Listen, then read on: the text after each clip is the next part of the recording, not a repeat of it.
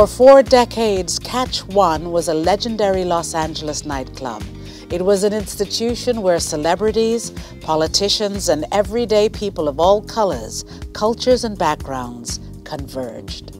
The Catch came to be known as the unofficial Studio 54 of the West Coast. The bangingest music. You came here prepared to dance. I've danced in this club in jock straps with cowboy boots. I would go in there and dance, and everyone would leave me alone. It's a fat club and it's a fat neighborhood. Catch was created to fulfill a need. At the time that we opened, mid-1970s, there was still an abundance of racism. The Catch offered a place where any and everybody could come. We've encountered a lot of racism in our days, you know. They throw things at us. I'm Jewel Thais Williams. I wear lots and lots of hats.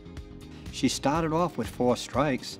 Not only was she poor, not only was she a woman, she was a lesbian, and on top of that, a black woman. If we could find everybody that she's inspired, they would be lined up for blocks and blocks and blocks across the city. The 4 businesses operated under the Village Health Foundation are the Village Health Clinic, the Vegan Village Internet Cafe, the Village Manor, and the Catch One nightclub. And the special part is that no one is turned away. You had people who wouldn't touch people with AIDS. They wouldn't go to your club if there was AIDS-related people in there. Young men in the backyard of the Catch One, some were ill, didn't know where they were going to sleep. Jewel was the person who was trying to take care of all of them, giving them a place to come.